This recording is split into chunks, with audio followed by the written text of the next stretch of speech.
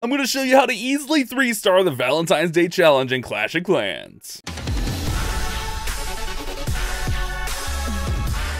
In this challenge, we get super archers, we get golems, we get earthquake spells, and our heroes to beat this heart-shaped base that features the brand new Heart Hunter Queen skin. And of course, guys, if you are considering buying this skin, don't forget to click on that C and enter code BASH. Let me show you guys how to beat this challenge stage. It's a fun one, and we're going to take advantage of the super archer's extended range here. So we're going to start over here by the town hall. We're going to place a super archer right back here, and this super archer is going to target that storage, but it's going to allow the town hall to be damaged in the process. We're going to place another super archer right here, same thing, and then we'll place in an earthquake. That way the town hall will be finished off. Then we're going to work on our scatter shots. We're going to come over here, and this one's a little bit trickier, but we're going to place right about there, and then we're going to place right about here. And if the scatter targets the archer like that, just place your archer a little bit further back on the next one. You'll be fine, and then we'll go ahead and we'll quake this out.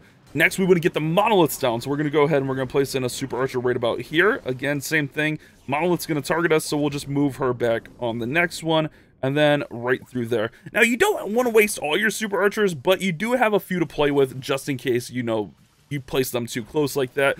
Then we'll place in our earthquake right about here, and then our earthquake right about here. I just want to kind of weaken up as much of the base. I wanted to get those singles, but I kind of missed on both those. That's okay. That's okay. Then once this monolith goes down, we're going to go ahead and we're going to place our golem in here, our golem in here, and then we're going to go ahead and place in super archers kind of all throughout here. All right, and we're just going to allow them to start working in. Then we're going to place in our king on the storage, our queen right here, and then our warden right here, and then place everything else up the middle of the base.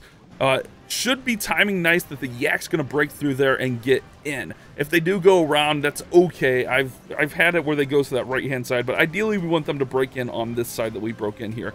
Keep an eye on your heroes from here and you'll be pretty good. Really, we're just going to use our king ability with the warden ability to take care of all these all these archers out of the clan castle. And then finally, once we get some tanking up through a little bit later in the base, we're going to go ahead and we're going to place in our royal champion right about now. So once those golems kind of move up a little bit, we'll place in our royal champion because she's going to have to deal with these skeletons, and we don't want her to have to deal with that under pressure from like the archer tower and the inferno and the warden pedestal and all that kind of stuff.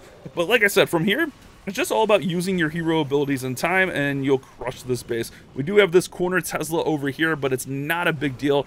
Time's not an issue on this one. It's really just more about using those hero abilities and you'll be fine. Then you can actually go ahead and you can throw your royal champion seeking shield, finish off that Tesla over there in the corner, and finish off the base. And that's how you're going to 3-star the Valentine's Day challenge and get that 400 experience, free gems, and free hero potion. Hopefully this was helpful for you. If it was, leave a like, subscribe. You guys have a great day. Keep on clash bashing.